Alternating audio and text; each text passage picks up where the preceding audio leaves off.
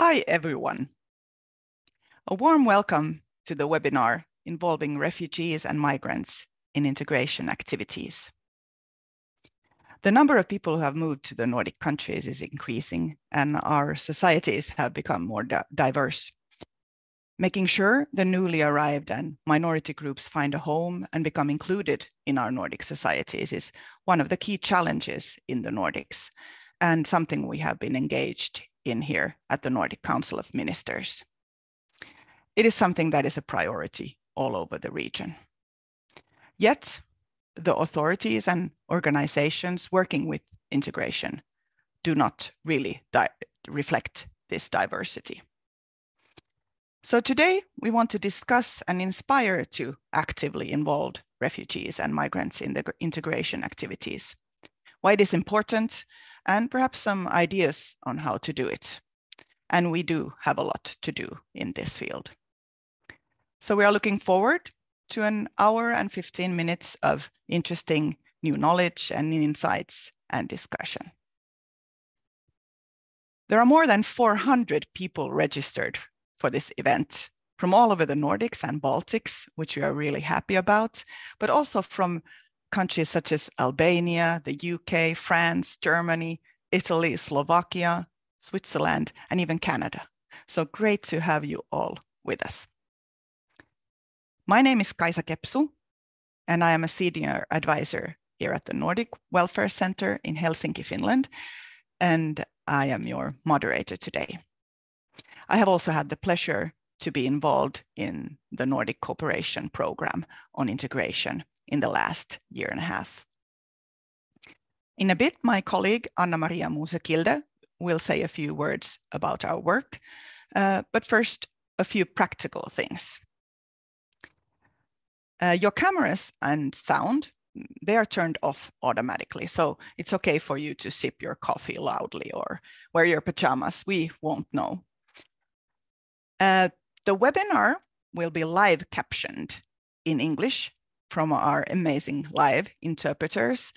If you have difficulty in hearing or just want to have a text, to access the captions, click on the link that is posted in the chat.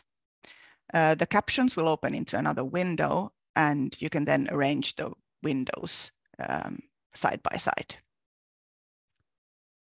So yes, there is the chat. Anna-Maria will be there to moderate it and post links to the reports and websites that we are mentioning.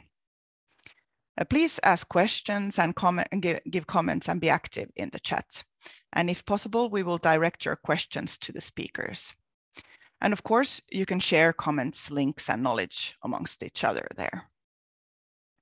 I also want to mention my colleague Kasper, who is one mastermind behind this webinar and is working hard to make this event run smoothly. Let us know in the chat if you have any technical problems. A few words about our program for today. In the first part of about 50 minutes, we will hear 2 Nordic presentations with new knowledge and insights on the topic. And in the second part, we will have a short panel discussion with 3 experts giving their comments. If we have time in the slots between, we will have small discussions and possibly ask some of your questions. I also want to mention that the material to the presentations and a link to the recorded event will be sent out to you probably next week, perhaps earlier. So now I will give the floor to my colleague Anna-Maria Musekilde from the Nordic Council of Ministers in Copenhagen. We have had the great pleasure of working together with this program. So Anna-Maria, please. Thank you so much, Kaisa. And also a very warm welcome to our webinar here from the Nordic Council of Ministers Secretariat in Copenhagen.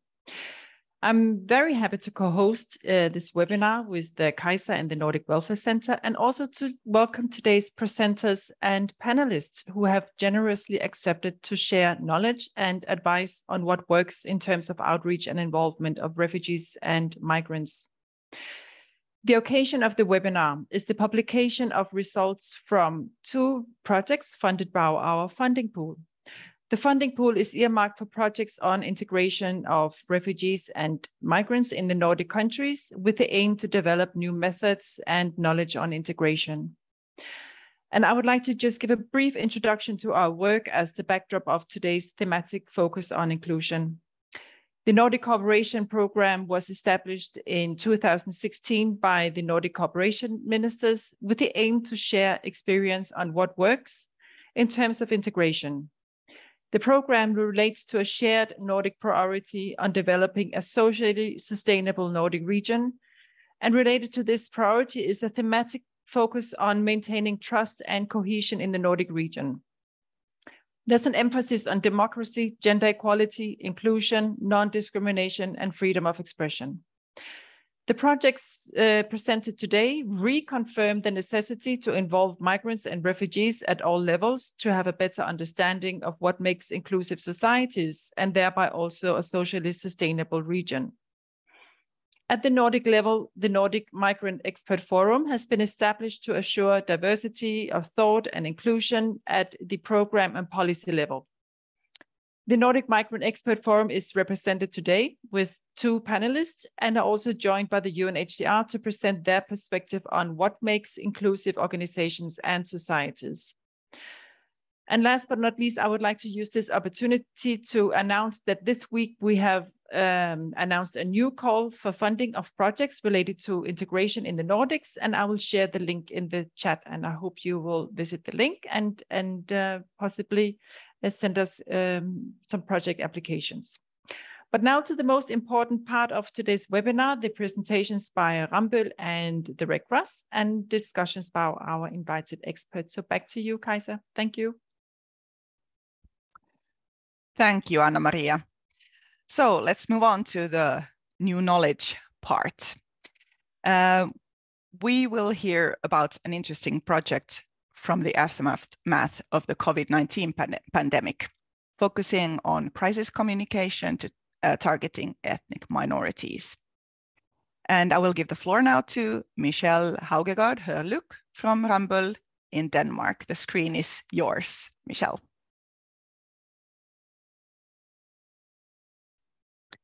Thank you very much, Kajsa, and thank you for having me and for inviting Rambøll to this webinar. I will just share my screen with you in 1 second. Great, Michelle. And while Michelle is sharing the screen, I want to remind you that if you want captions, the link is shared in the chat on how to turn on the automatic captions. Yes, you should be able to see it now. Just a brief introduction to who I am. I'm a consultant in Rambøll, and I have been involved in 2 projects in collaboration with the Nordic Council of Ministers, focusing on crisis communication and communication in general, targeting ethnic minorities or vulnerable groups in society in general. I will walk you through the 2 projects, and first of all I will talk a bit about the background and the context of what we have been looking into and what the specific needs and attention points were, looking into how to communicate to vulnerable groups during times of crisis. We have been looking at COVID-19 as a specific case, but we are, I think it's safe to say that many of these findings and the tools and methods that I will present to you later can also be transferred to other times of crisis. As mentioned, we have 2 projects, and I will introduce you briefly to these 2 projects. I will not be able to go very much into detail with these, but you're more than welcome to reach out to me, ask any questions here or in the coming days if you have anything. I will also bring forward a couple of examples from the Nordic countries on collaboration models and communication tools used specifically during the COVID-19 crisis, but examples that can also be transferred and be relevant when other crisis hits. Yes, we have been looking into what happens in society during a crisis, and how do the public authorities react to this? So our specific case was the COVID-19 pandemic. And as this emerged, there was a lot of uncertainty and a lot of disruption of status quo in society. What became clear to public authorities was that the traditional methods and the ways of communicating to the public was disrupted in many ways. Both because you need to reach a very diverse pool of people who have very specific and very different needs. If you want to reach vulnerable groups in society and ethnic minorities, as we're focusing on here, you have various challenges that emerge. You have language barriers, you have cultural differences, you have religion, you have symbols that mean different things to different people, and you need to be aware of all of this. So, so after or during our two projects, we have been talking to public authorities, we have been talking to civil society organizations, and we have been talking to representatives from the target group. And what is most important, and what I want to highlight at this webinar today, is that overcoming language barriers and cultural differences and really understanding the needs of the target group is essential when communicating in times of crisis and reaching vulnerable groups in society. We know from communication theories that understanding the target group is of course always important and relevant, but it's important to highlight here that when you have a crisis that emerges, you have so many uncertainties that come up, and you have so many changes in the situation all the time, and you have to really understand who you are talking to, and you have to also understand that the vulnerable groups in society, for example, if you want to target immigrants or if you want to target ethnic minorities, this is not a homogeneous group. You have to really consider the differences between them and be able to target them, focusing on their specific needs. Co-creation and trust building is also a very important thing to having in mind. This is something that public authorities and civil society groups can actually create together, and it's an important and very essential tool for reaching this target group. It became evident during the COVID-19 crisis that public authorities in many situations were not able to reach the target group. There were perhaps misunderstandings, but there were also traditional ways of communicating that were not useful when focusing on this target group. And for that, civil society could play a very essential and very important role. It's also very important to prepare for times of crisis before the crisis hits. You need to have a predefined communication plan, and you need to have a strategy for what to do when a crisis hits. This was very clear to public authorities during the COVID-19 crisis, as they had to establish networks and reach out to people and formulate the strategy along the way. And when this happens, you actually lose a very critical time, and you miss out on a lot of opportunities if you haven't predefined this ahead of a crisis. It's also important to expand the communication toolbox that you usually work with. You have to, now I'm using the word daring, but I think it's important to really step out of the comfort zone and thinking differently of what communication tools and what methods work. You have to look at different types of channels, different types of communication products when you want to reach a target group that is perhaps not part of the majority of the population and doesn't look exactly like you. Yes. So, as mentioned before, we have been working on two projects together with the Nordic Council of Ministers. The first project is called Outreach and Dissemination of Public Information to Immigrants During the COVID-19 Pandemic. This is a report that you can read, and I believe Anna Maria will share the link with you as well.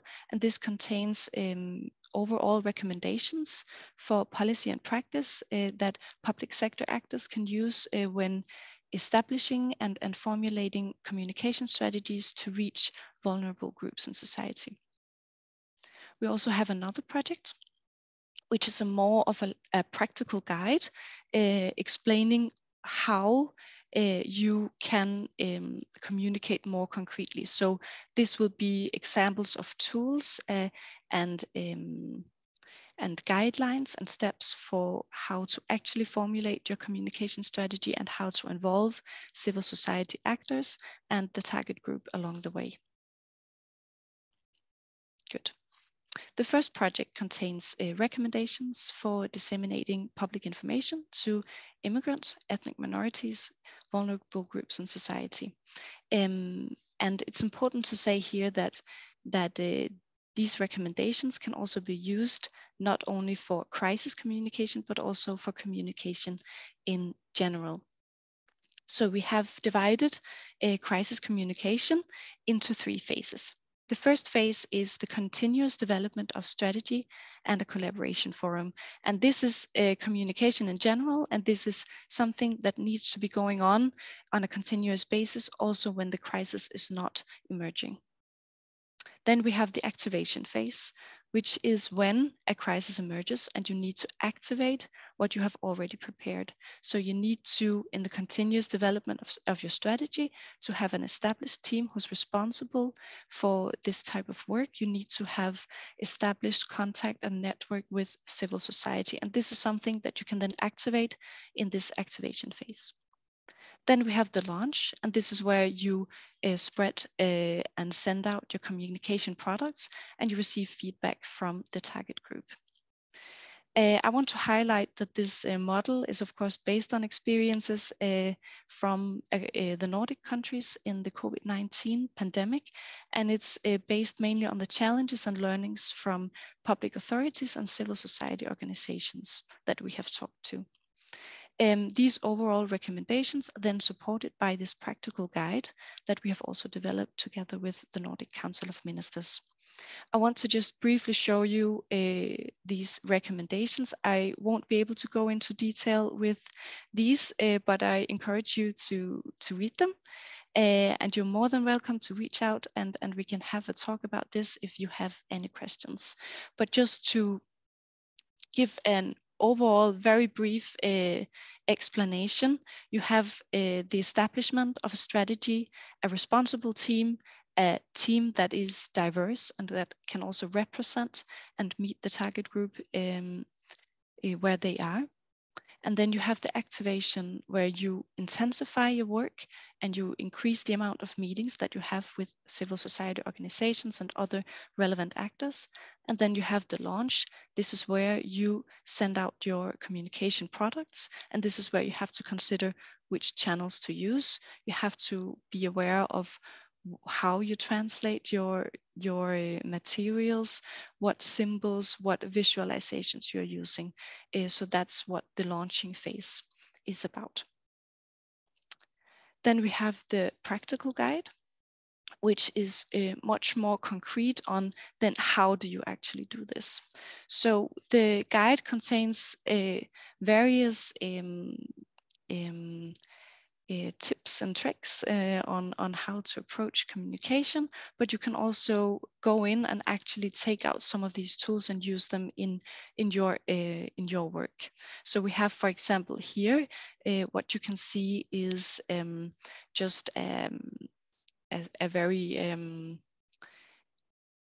an illustration of what a network meeting could look like and how to structure that when you meet with civil society organizations. Then we have this communication wheel that highlights the different types of communication and the different purposes that you have with communication products. So you have visibility, you have knowledge, and you have action. And I'm very sorry that for this being in Danish, but yeah, the guide is unfortunately only in Danish for now. We also have various checklists. For example, this one is how to map the different channels used by your target group and how to make sure that you also select the correct channels that will actually reach the target group that you want to reach. Yeah. This practical guide is applicable to all 3 phases that I just presented to you before. And this content is also built on learnings and best practice from the COVID-19 pandemic. Good. I'm not sure about the time, Kaiser, but you can interrupt me if I'm running over time. You are not running over time, Michelle. Great. Go ahead. Perfect. Then I have time to also talk to you about these 2 cases that I want to highlight. So now I've been talking more overall about recommendations, guidelines, and how to communicate to the target group. But I'm sure that many of you then think, okay, but what does it look like, and what are you even basing this on? So we have been talking to public authorities, civil society organizations, and representatives from the target group to actually be able to understand, okay, so how does this work in practice, and what have you been doing specifically to reach the target group during the COVID-19 pandemic? So the first example that I want to highlight for you is the Corona Guide program in Aarhus municipality in Denmark, which is the 2nd largest city in Denmark. And this is about co-creation and collaboration with civil society and target group representatives. What they did in the municipality was to reach out to their contact points in the local community and gaining or establishing a network with civil society organizations, and also gathering a group of representatives from the target group. This was a very ad hoc and very ongoing process, so it wasn't an established collaboration model in the beginning. However, it kind of became that in the end. So it started out with the municipality reaching out to representatives from the target group and civil society organizations to understand how do we actually get this very important information across to make sure that we avoid any increased risks in the areas of our city that we know are more at risk and more vulnerable to these health issues. So that's what they did more specifically. They had online meetings with these people, and they established a training or an education system for representatives from the target group to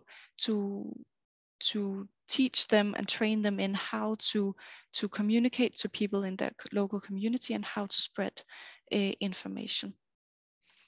So this became a solution for this municipality to actually overcome some of these language barriers and to strengthen their own cultural understanding. So if you don't speak the language of the people that you want to reach, and you don't understand not only their interpretation in terms of language, but also the cultural interpretation of the communication materials, you're a lost soul. So you really need to have representatives that can provide you with ongoing feedback so that you can continuously match the needs of the target group. You need people who speak the language and who understand the culture. Good. This became an effective tool not only for the pandemic, but also something that I know the municipality will be using moving forward. Good. I don't know if we have time for another case or if we should save that for another time. We will also send out the links. So I think you could finish off by now. Good. Because I have a few questions for you, Michelle. Yes. I think this was really, really interesting, and I thank you very much for this. And I can just mention here that Anna-Maria has posted the link to the guide, and like Michelle said, for now it's only available in Danish, but there is a summary in English there. Yes, and the report should be in English. Yes, that's right. What I'm thinking about, you can stop sharing, Michelle, so we can see you on screen here as well. And I also want to encourage you in the in the audience to post questions if you have just general thoughts about the theme or want to ask any questions. Now the chat should be open. We had a few problems there at first. But Michelle, I'm wondering, how did you, in this work that you did, how did you involve the target group in this? Can you tell a little bit more about that? What was the response among representative of ethnic minorities?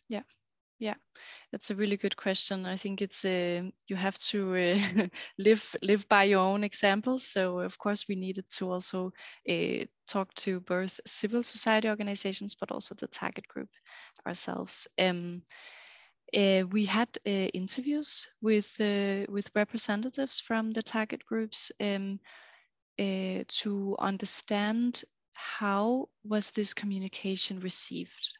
So we wanted to know, okay, so how do you actually receive all of these? There's a lot of effort going on, there's a lot of good intentions, but how do you actually understand this? So we invited for focus groups and interviews with the representatives from the target group. And this can of course be a challenge, because for us as well, there's a language and cultural barriers that we need to overcome. But there's ways of doing that. Luckily, we have colleagues ourselves who speak different languages, but we also have access to translators. So that's of course a way of overcoming that barrier. What we also did was to use civil society organizations ourselves and to have them help us also asking representatives from the target group, but also to reaching them so that we could ask them questions. Yeah, well, what was the response among this group when you involved representative? Yeah, I think of course we had a lot of different cases and a lot of different examples of initiatives, and it really depends. But I think if you want to highlight some of the similarities, I think the most important thing is to actually feel that you are being heard. So the best examples are when the people who send out communication also ask the target group for feedback on what to improve. So if you send out a poster, for example, you could also afterwards try to figure out, okay, how was this poster actually received? And this is something that from talking to representatives from the target group, that it's something that's really valued, because you feel heard and you can actually help shape the communication yourself. So that's something that is very positive. I think examples of when it can go wrong is when if you use a symbol that's understood differently across cultures, that can be a problem. Colors could also become an issue. And then another example, which was in the bad category, is when you have too much text. So you really have to prioritize and summarize just the main points instead of focusing on, for example, translating huge amounts of texts and pages from the national authorities. You have to prioritize among the most important messages. Yes. Well, great. Thanks a lot, Michelle. And please look up these two reports, the more practical guide and the other English-speaking reports that you are being sent links to. So thank you, Michelle. And let's move on we will move on to the Nordic Red Cross Network, and I will ask Mats Vestergaard to turn on his camera, and also Niila Helgadottir. We can see you right now as well. Welcome. You will share some findings from your work together. You have had professional discussions on the Nordic level between Red Cross, the Red Crosses in the Nordic countries. So welcome both of you. And first I will give the floor to Mats here. Thank you, Kajsa. And I'll just take a moment to share my screen. Yes, and while you do, please feel free to send questions and comments in the chat. Yes. Well, thank you for the opportunity for us to present at this this webinar, and also thank you for putting the issue of involvement on the agenda, because it is quite important, but for several reasons also difficult. In our presentation, I will start off by saying a few words about the Nordic network between the Red Cross societies, so we know where where we're talking from.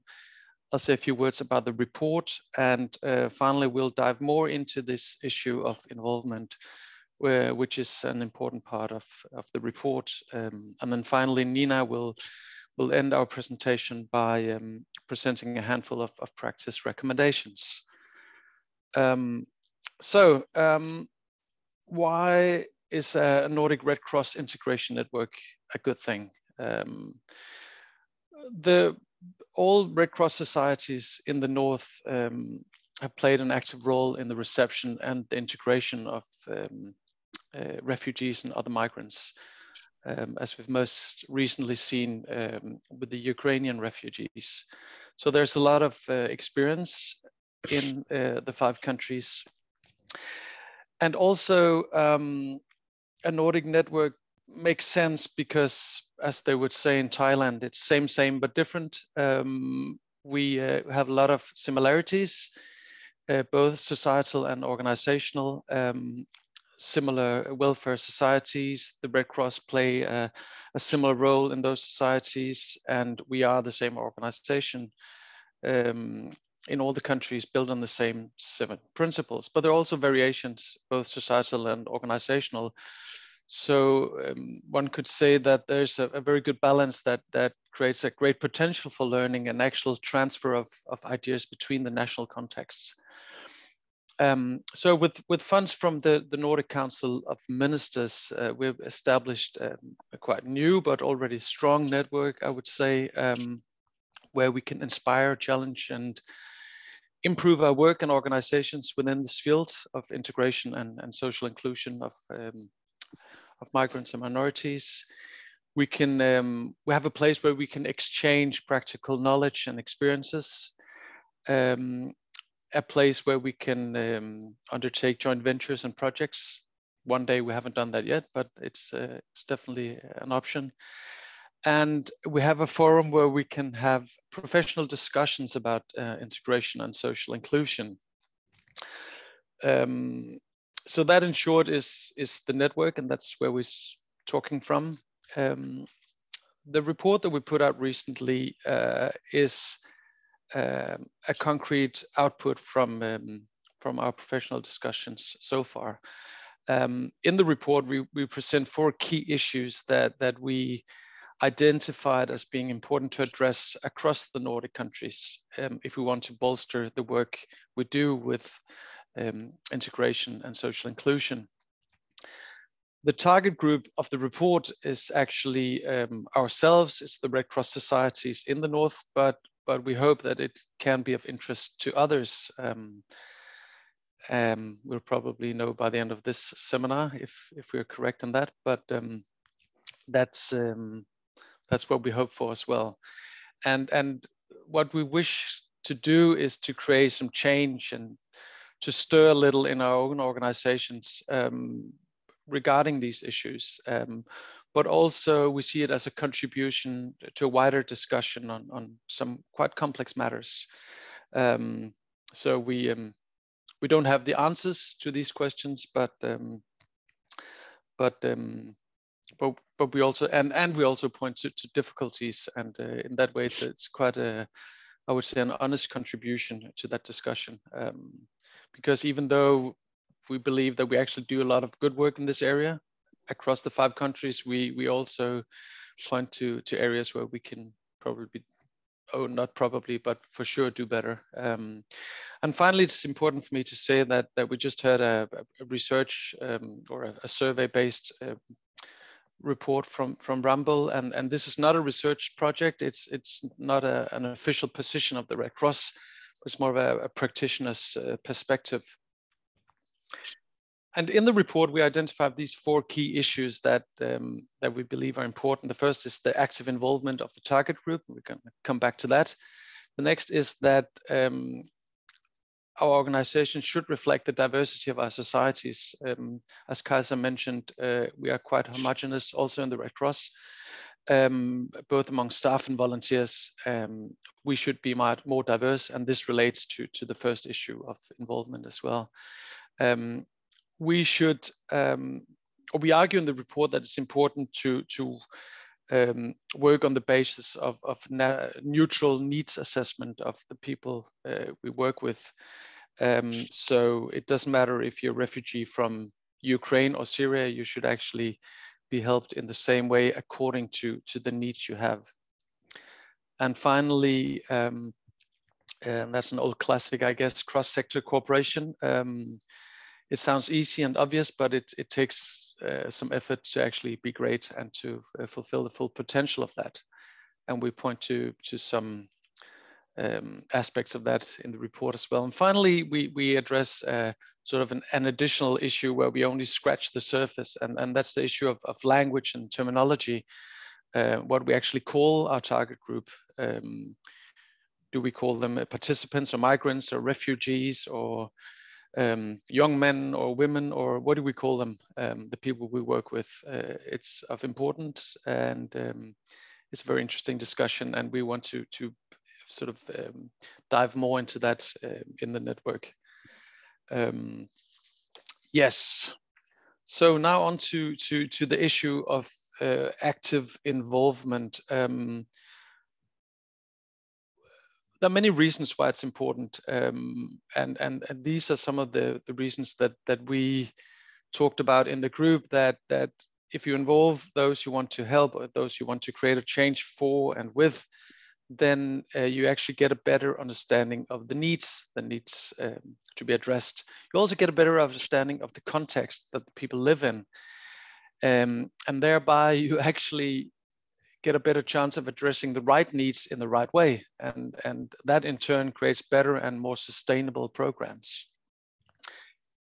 It will also increase individual and community empowerment if you involve people.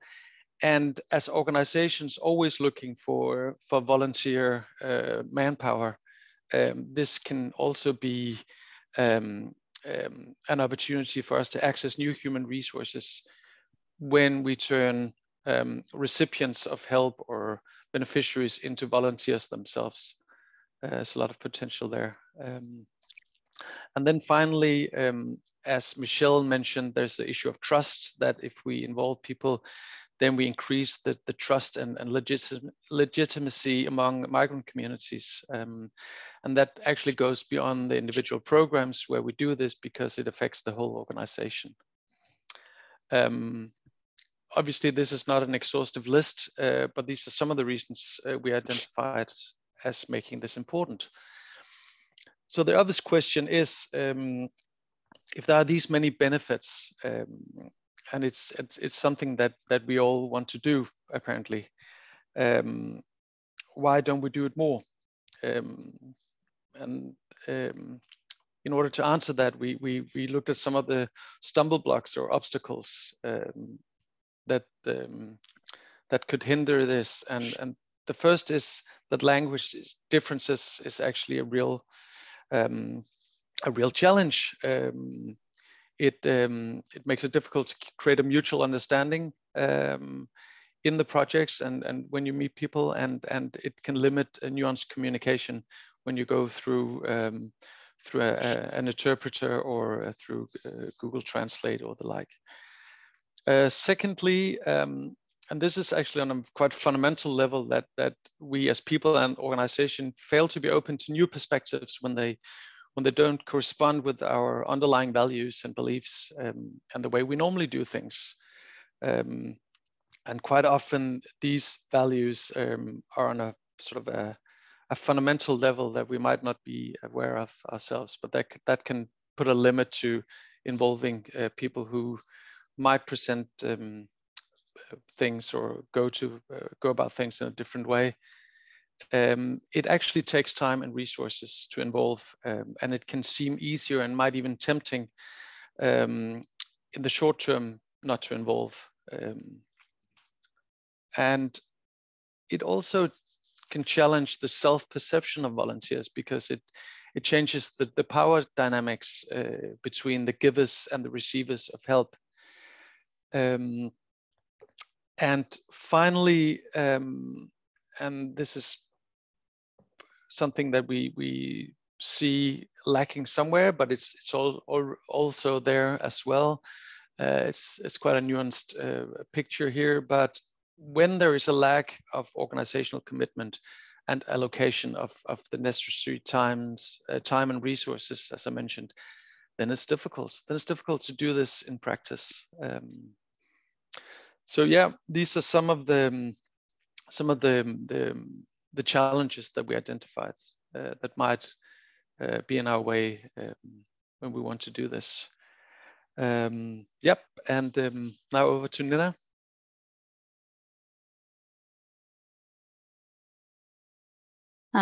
Good morning, and thank you for inviting us. I will continue with the final slide of our presentation.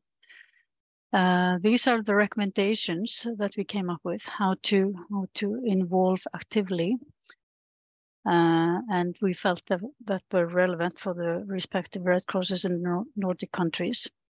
And as Matt said before, this is not an outcome of scientific research, but the outcome of discussion of the network on the prerequisites to be able to realize involvement and be able to do proper inclusion work within the communities.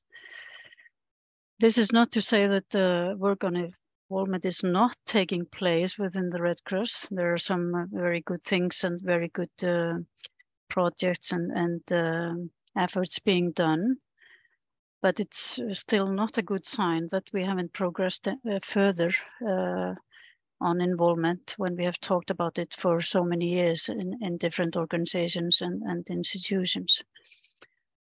But we have, as said, we have identified these different aspects of being of importance when we want to be better at including our target group. So to start with, make involvement a strategic priority or a political decision within the organization. And there has to be commitment, both from management and in case of an NGO, also from the governance. And this should be stated in the organization's oral policies. Secondly, we need to make it mainstream. Possibly we need to make a cultural change and make it mandatory. And the importance of involvement should be stated by management as the way forward and thoroughly anchored in all the work and programs at all levels. And needs to be decided on how we are going to go forward with it in different corners of our work. Thirdly, we need to make the benefits of actual involvement very clear, that it actually leads to better programs, more sustainability. And this is not a question of just being politically correct. Everyone needs to be aware of the benefit of involvement. And as Kaisa said before, our communities are becoming more diverse and complex, and that needs to be acknowledged. And that with their involvement, our programs will improve. Fourthly, we need to invest in organizational capacity building and know-how regarding how to involve the target group. And this can take time and resources, but the outcome will definitely be better and more relevant work. So it definitely pays off. And when it comes to involvement, it's often in the implementation phase that it's already being done. But we feel that we need to look at it more broadly, and therefore we stress that it's taking place already in the needs assessment, in project design, in implementation, and also evaluation and feedback back to the community. And as you can see, we're running out of time, so I'm finishing up. As you can see, this is not an exact toolbox on how to implemented the involvement of the target group, and this is not like any 5 easy steps to do. And we have already plenty of toolboxes out there that exist from research within the Red Cross itself, in other organizations, think tanks, etc. But these are more prerequisites for taking those toolboxes into use. So this is the basic aspects of the work that we feel is of importance. So thank you for listening. Thank you very, very much, Nina and Mats. Seems like you have had a lot of discussions and exchange of knowledge, and I think you are very clear on the issue of involvement. So thank you for sharing that with us. If I can ask, you discussed a lot between the different Nordic countries. Do you have any thoughts about, or did you notice anything interesting when it comes to differences between the Nordic countries? Or to rephrase, was there anything particularly surprising or interesting when you worked together in this Nordic network that came up? Well, I can start to answer that. There's no easy answer to it because, but one answer could be that it was interesting to see that we all struggled with the same issues. There was a lot of resonance when someone explained what they're working with, and we could see that actually went for all the societies. So that was interesting to see. And there was common ground in what to do with it, but also differences in how to work with it. In some countries, there was more specific integration programs. In other countries, the word integration is not really used. The target groups are more are framed differently or spoken about differently in the different countries. Yeah. And there were also different efforts or different different efforts being done at different levels. In some national societies, they had good practical guidelines at the program level, and some national society, they had a very clear line forward with involvement in the national policy. So it depends on but interesting examples that were available from the different countries, from different corners of the work. Yeah, and I suggest all of you have a look at this report as well. And I mean, there is so much we could talk about just regarding the fact Mats mentioned about the labeling and the fact that should we use the term integration and so on. But I guess that would be kind of going into really deep waters right now. So at this moment, I will thank you so much for your presentation and sharing this with us. And we can move on to the panel discussion now. Thank you, Mats, and thank you, Nina. Well, thank you for listening. Okay, now let's invite 3 experts on integration to the screen to hear their perspectives on how we are doing in the Nordic countries when it comes to involving the target group. So I see Asim is here, Ruth and Karolis we are expecting. Great to have you here. And let me introduce these prominent guests, and we will have a possibility to discuss this matter and hear some thoughts also perhaps on the work that lies ahead of us. So first we have 2 members of the Nordic Migrants Expert Forum that Anna-Maria mentioned here in the start. It's an advisory forum for the Nordic Council of Ministers and works as a bridge between the needs of refugees and immigrants and the initiatives of public authorities. We have Asim Latif, who is Head of Development at the Foundation for Social Responsibility in Denmark. It's a non-profit organization that has developed a broad set of initiatives to promote better integration, such as BABA, which is using the fathers as resources, and quite a well-known initiative called the Neighborhood Mothers that is also applied in other countries. Then I want to welcome Ruth Montgomery Anderson from Greenland. She has worked as a midwife, a cultural activist, and researchers with topics such as health disparities and health promotion. And finally, we have Karolis Šibas. Karolis is an integration officer at UNHCR, the UN Refugee Agency. And he works at the representation for the Nordic and Baltic countries in Stockholm. So welcome once more. And if we start, Asim, with you with quite an open-ended question, what are your reflections on what you have heard today on this topic? What's the situation like in your experience? I mean, I guess this is not the first time this issue has been raised. No, this is definitely not the first time the issue has been raised. Thank you for inviting me.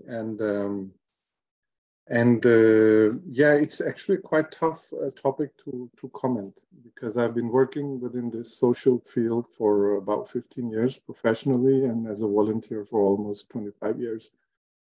So it's a field where I have in-depth knowledge of both the various organizations, their dynamics, and the relation with the minorities in Denmark. And it's a Danish insight I have. So basically, what I've heard today is beautiful. It's beautiful music. For 15 years ago, I heard the same things. And at that time, we used to be very, we were, very emotionally, it captured our emotions. Because we thought that it was a recognition of us minorities as individuals. The sad thing is, because I don't know whether I should, kneel down, I should cry, I should, rage. I'm quite frustrated, because it stays at this level. It stays. It's a quite privileged attitude, because these organizations, these activists, they're right with everything they say. And why are these things not happening? Because and I think that's because of a privileged attitude, because they don't go to bed with that same thing. It's an intellectual talk. You have it, you feel it, and then you go home, right? And then, but we have kids, we have everybody else. We have people who are ill, we have people who have mental issues, etc., etc. So these NGOs working with ethnic minorities or health sector, etc., are looked upon from a minority perspective, ethnic minority perspective, and in a Danish perspective, as organizations which are only for white. I mean, I'll just say it as it is, and I say it with love, with care for this sector. And I think if we just implemented the things that just came up today in both reports, it'll be perfect. If you look at, for example, if you look at the social parameters, how people are doing, their mental well-being, their health level, on all parameters, ethnic minorities, they are overrepresented negatively, right? But they don't feel that none of these organizations are there for them. How come? Right, and the organizations that work with integration issues, if you look at it, in their staff is it's not representative of the group they're working with. They've been working with like 15, 20, 25 years. We have well-educated ethnic minorities today. were capable of holding positions, doing good stuff, good job for solving the problems. They're not there. They're just not there.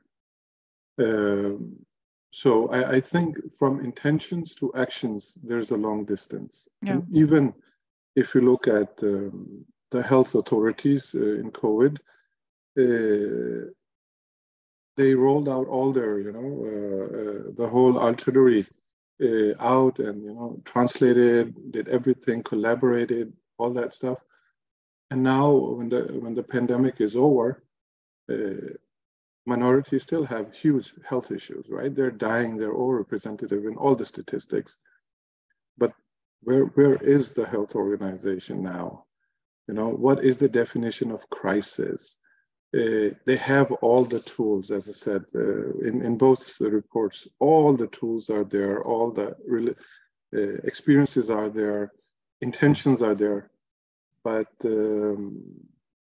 what's happening that there is no consistent action, and there is a feeling of being outside, saying that these activities, etc., are only for a specific segment of the majority in Denmark, not for all ethnic minorities. Thank you, Asim. I think you woke us all up at the latest by now. So thanks for that input. Ruth, do you agree with Asim? Of course, I agree with Asim, and but I think that I mean, I can't say it any better than he did. So thank you. But I'd like to talk about how we're talking about we don't know how to get them involved. We don't know how to make people a part of this. And that's one of the things that both I'm going to look at the Red Cross, Nina and Mess's presentation. And one of the things they talked about was power dynamics. And I think that is one of the major challenges, because in order to actually involve people, because we're talking about how do we involve them, instead of saying, how do we collaborate? And as long as we are involving them, then there's no collaboration. There might be a collaboration, but there's a power dynamics in it that is unhealthy. And when they say something, it becomes something like, well, they're talking about being a minority, or this is the way the minorities perceive it, instead of saying this is another expert or another person who has a long experience or knows something that is actually coming with a thing that doesn't only involve the fact that they are a minority. So for me, I think that both how we communicate the power dynamics and how we pull ourselves back, and I'm saying we as how do we pull ourselves back to give to make sure that there is agency and to make sure that things are going forward. One of the things that the Red Cross said also was that the last suggestions they had, they weren't exact, they weren't real tools, but that's what I think they were. They were real tools. There was a question of ensuring that that us as non-immigrants, and I'm not saying us, me, but I'm just kind of saying, because this was all written from the perspective of us and them, a lot of it. How do we involve them? How do we give them agency? How do we do this? And I think that that's one of the major challenges, because it's not we that are doing it, is us. Yeah. And the last thing I wanted to say, because I know that I'm getting to the point, is that you have to see people as people, their families. how do we involve them? How do we get them excited? See them as people, see them as families here or experts or whatever, because we're all immigrants or migrants or refugees. But what is it, now I'm talking about we as an immigrant, as what do we put on the table? Yeah, good points, Ruth, really good points. Thank you. Thanks a lot to you, Karlis. What are your thoughts and on this, and how when you look at your own organization, UNHCR, the UN Refugee Agency, how and what are you doing here? And if I can also add one question that came in from the chat that was really interesting. Do you think that the biggest problem is that the staff is homogeneous, or that the organizations fail to get the target group into the organization after an activity? Turn on the microphone, Karlis, because we really want to hear you. Thanks a lot, Kaisa, and thanks a lot, Ruth. With Asim, I think I would put my signature under every word you've said today. But I would say that perhaps, first of all, I will use the word participation, not involvement, because I think participation as a concept and definition is much more inclusive in that sense. But also, I think that we need to understand why it had happened in a way that we have a very limited participation of migrants and refugees. And I would suggest for all of us to look back at the past 50 or even more years. And what we can see there is basically that integration has always been embedded in a certain form of the power relation, as Ruth has just mentioned.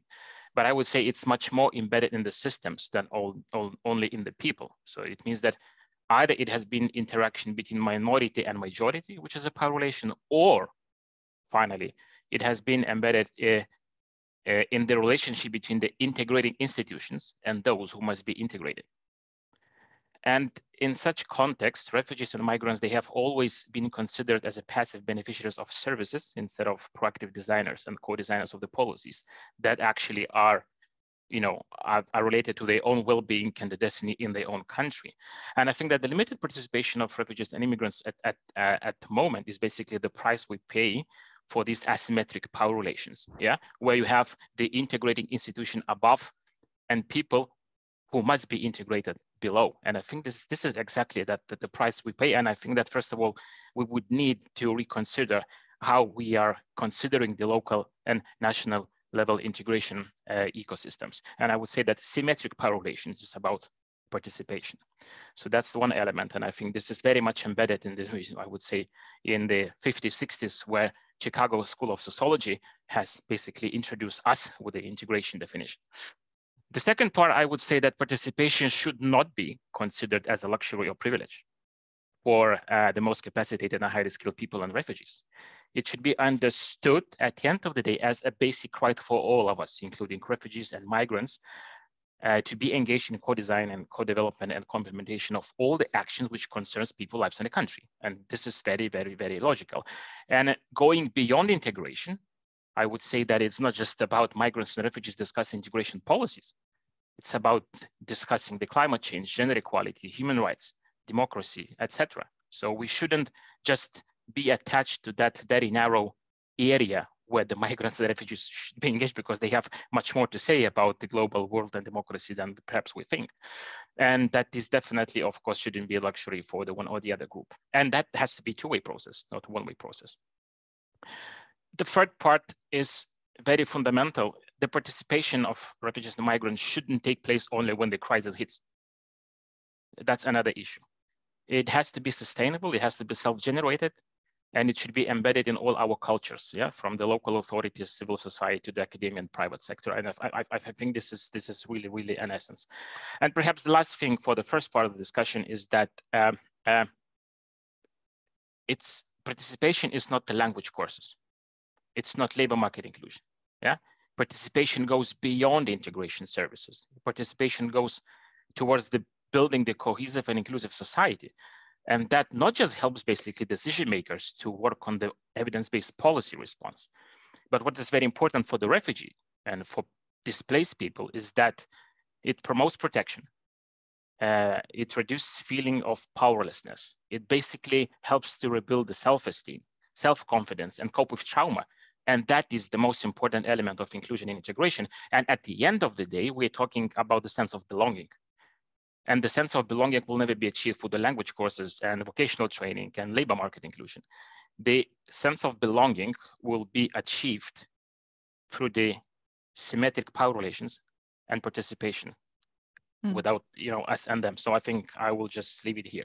Yeah, wise words from all of you. Thank you very much. And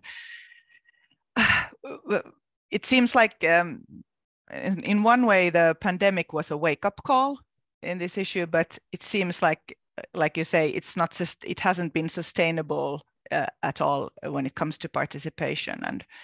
But if we look in the future, I mean, on the ways forward, it doesn't look like we have come too far. So what should we do? Where should the focus be now in the coming years? Do you have any solutions or thoughts on that? Also, Karolis, you have received a question here that you can think about. Do you think symmetric power relations are even possible? But yeah, I will. So, yeah, if you want to quickly comment that. I think, you know, I think that there are a couple of ways forward. Yeah. So first of all, the participation, it's not a rocket science. It's quite simple, and there are many ways of basically doing those things. Yeah. So it's from conventional forms such as passive and active voting rights to a huge variety of unconventional forms. It's national, regional, local consultative bodies, advisory boards, intercultural councils under the municipalities, like umbrella organizations, local bicycle and chess, as well as other clubs where the real integration happens. And finally, I would say the various feedback and mechanism and participatory assessments that actually we as a UN Refugee Agency are working. But the most important here is political will, because it cannot be mandated only to the civil society and non-governmental sector only. It must be a priority for the national local authorities with the funding, affirmative actions, and I would say commitments. So that's where you can actually reach to more inclusive participatory approach, because symmetric power relations is basically about where we are, you know, giving the mandate of integration to those people that they should, that the policies are targeting them. So, you know, I think it's quite logical. And if I may say that we should start from the very simple, but at the same time complicated things, our language and the definition. Today we heard, like, I think I heard like 10, 15 times the word target group. Yeah? So this clearly indicates the power relations, yeah, where we are thinking about a target group. So I think by changing the language, first of all, we will be able to change the public discourse around integration issues. And then what we can do, actually, we can change the culture, the participatory culture. So I think this is very important. And then it will help us to really critically reevaluate and reconsider existing integration ecosystems and how we can actually improve our participatory techniques. And one of the things that, thanks a lot to you, that you have shared already our UNHCR and MPG tool that we are working. I think it's very, very self-explanatory tool for the local practitioners, how, you know, we can lift the thinking of participatory approaches and techniques, you know, among all the local practitioners. So I think this is really, really, really important. But I think that even before that, we need to think about how we're framing the language and how we're framing the public discourse. Because by using the target group, we are automatically considering that this is the one-way process. Yeah, we need to reach to the target group. But what is a two-way process? What is the feedback? Where are these people are part of the co-design of all the integration ecosystem? Because this is about them, not about us. So I think I will finish with our very, very perhaps well-known simple argument is nothing about us without us. So thank you. Thanks. Ruth, I will give the floor to you now. Where do you think we should go next? I think one of the things that we have to, you said nothing about us without us.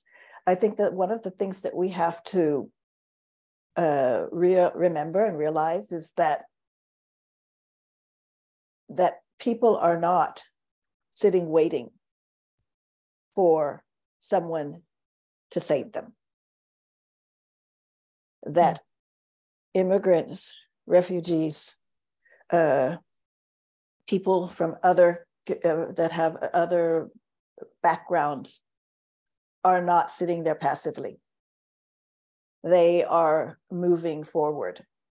And it's a question about whether or not society sees it and goes along with it, or if they get shocked at one point. A quick little quirk is that in the US right now, the most educated group as a whole, percentage-wise, are Black women. Have the highest education. As you take a group and you say of the percentage-wise.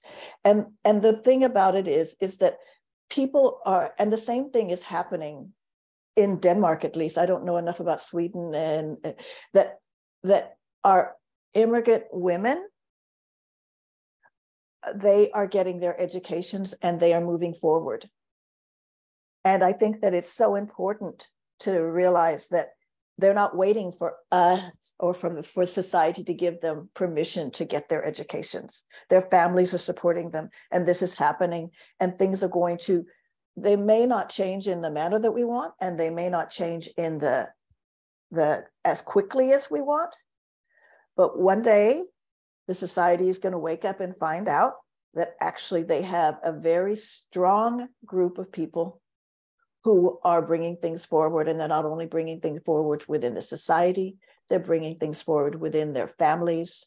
They are creating spaces for themselves. And the space can either be an inclusive and everybody in the society will be allowed to be a part of it, or they will continue. So I think that is a positive note. And the affirmative action part would be a good idea, because otherwise you're going to lose to other countries, to other places, all of these unbelievably well-educated, well-functioning, well-funded, I don't remember the word in English, people who are there already. Yeah. That was my note. Thanks, Ruth. And Asim, you will have to reply quite quickly here. If you have a lot of solutions, you can save them for later, but let us hear your final comments. Well, I have tons of solutions, but I agree with what has been said. And the biggest worry I have is also losing on to these very, very resourceful minorities we have, both in recruiting to uphold the welfare societies of the Nordic countries in the future, but also of retaining ethnic minorities in these times of very scarce resources, especially scarce labor force. Basically, what I would like to say is that it's about time that we recognize that every individual ethnic minority has a value and worth in itself, in their own right. They're not just tokens. Diversity is not a buzzword only, but we really, really have to work with them. They're a member of this community. If you want a successful, thriving communities, we have to have everybody with us. Therefore, first of all, our own attitude that they are just as valuable as others. They're not only valuable or important when a pandemic hits, and they might be the root cause for spreading the virus onto the majority. They're also important when they have other health issues or social issues that do not spread out to others, but only hits them.